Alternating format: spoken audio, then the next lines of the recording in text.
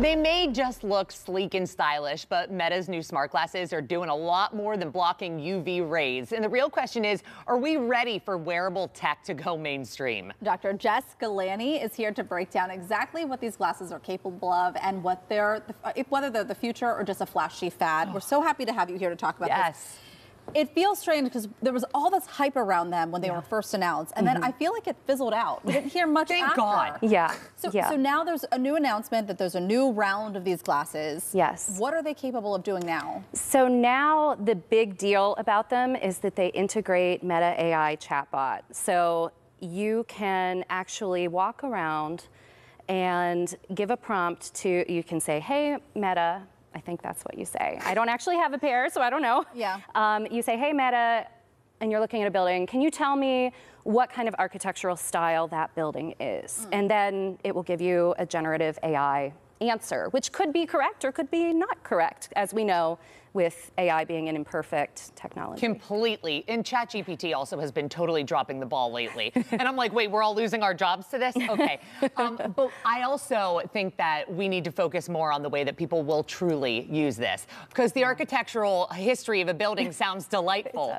But I see more as though people recording, taking pictures, all of these things without other people's consent. Yes. Yeah, I think the potential for being intrusive, being inappropriate is absolutely there. And that was something that was raised as an ethical question when Google Glass was in the marketplace and, you know, kind of in the scene. And that trend really fizzled. It did not go out with a bang. It went out with a whimper.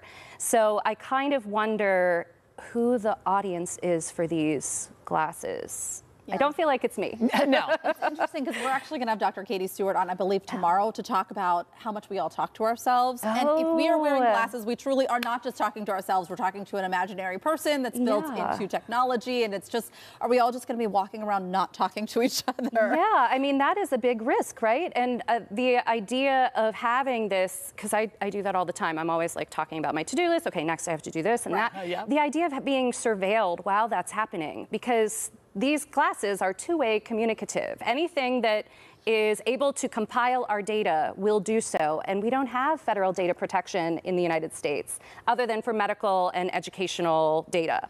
Well, isn't that kind of what we saw with Alexa, that there are some conversations that can be stored in there, and you have to kind of go in and alter some of the settings? So we're still trying to figure this all out together. Yeah, and I don't think that, you know, the companies are thinking about our privacy. They're thinking about how can we better sell things to this person. So they're using the data that we feed to it to better market things to us and to make money off of the advertising that they get from that marketing. I see. And I'm thinking about where this all started, because in my head it is the Fitbit.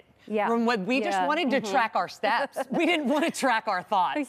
And then we kind of continued to grow on with the Apple Watch. Now we're wearing them on our head. Do you truly think that this is a trend that's going to catch on? Are we about to be robots, Jess? Just tell us. I think that there is a very limited market for these. I think that the technologies are always embedded with the values of the people who invented them.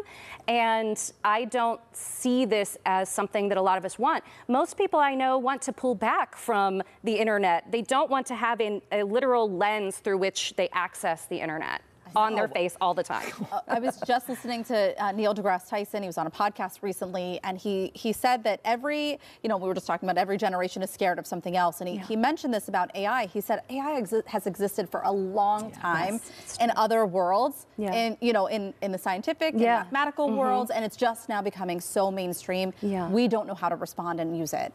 Yeah, I think that is a great point. And I think the broad category of what counts as AI is something that there's not strong literacy about. So people may not understand that a lot of different technologies have integrated aspects of this into them before. So we are familiar with it, but in terms of this generative AI and the ability to ask questions as we're moving about the world, I think that is something that feels a little creepy and unfamiliar. And parasocial. We just continue to pull away from the people that we should actually be having these face-to-face conversations. And let's look at Mark Zuckerberg here. These are not cool. I'm sorry. Mark, you want them to be a little bit more stylish. Can we get a leopard frame? Market to the right audience. As always, so Jess. much. Really good. Dr. Jess will be part of an upcoming panel discussing social media and its impact on young people. It's happening October 27th at the Pitt Greensburg campus, and it's free and open to the public. We're going to have more information on our website. Don't go anywhere. We'll be right back.